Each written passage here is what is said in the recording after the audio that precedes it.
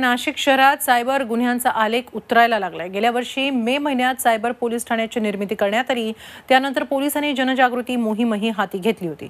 आता सायबर गुन्ह्यांची उकल करण्यात 85% यश आलंय। नाशिक शहरात सायबर गुन्ह्यांच्या तक्रारी लक्षात घेता मे 2017ला स्वतंत्र पोलीस ठाण्याची निर्मिती करण्यात आली होती। शहरात सुरुवातीला मोठ्या प्रमाणात सायबर गुन्हे दाखल होत असत, मात्र याबाबत विशेष पथक नसल्यानं गुन्हेगारीचा आलेख चांगलाच उंचावला होता। यामध्ये सर्वात जास्त फसवणुकीचे आणि विनयभंगाच्या तक्रारी दाखल झाल्या होत्या। त्यामध्ये मोबाईलवर आलेला OTP घेऊन फसवणूक केल्याचं समोर आलंय, तर सोशल मीडियाच्या तक्रारी या महिलांच्या जास्त प्रमाणात होत्या। यावर नियंत्रण आणण्यास नाशिक पोलिसांना यश येताना दिसून येत आहे।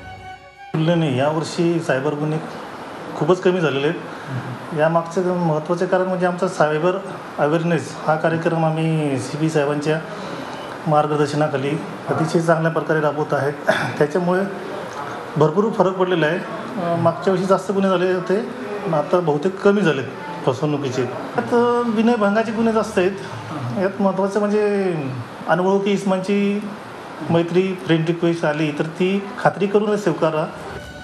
आपली फसवणूक होऊ नये यासाठी काही काळजी आपण घ्यायला हवी। बँकेतून कुठल्याही प्रकारे OTP मागितला जात नाही, त्यामुळे OTP शेअर करू नका।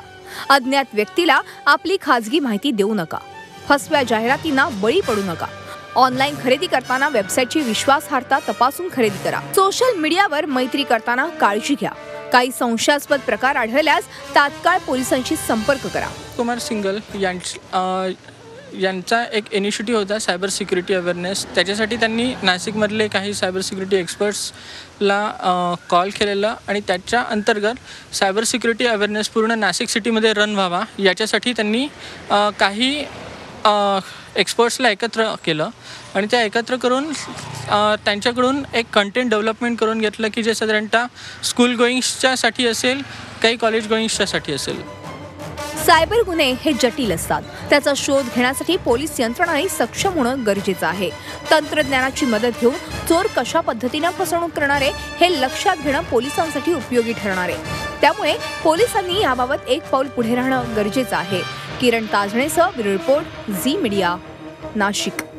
झी 24 तास रहा एक पाऊल पुढे।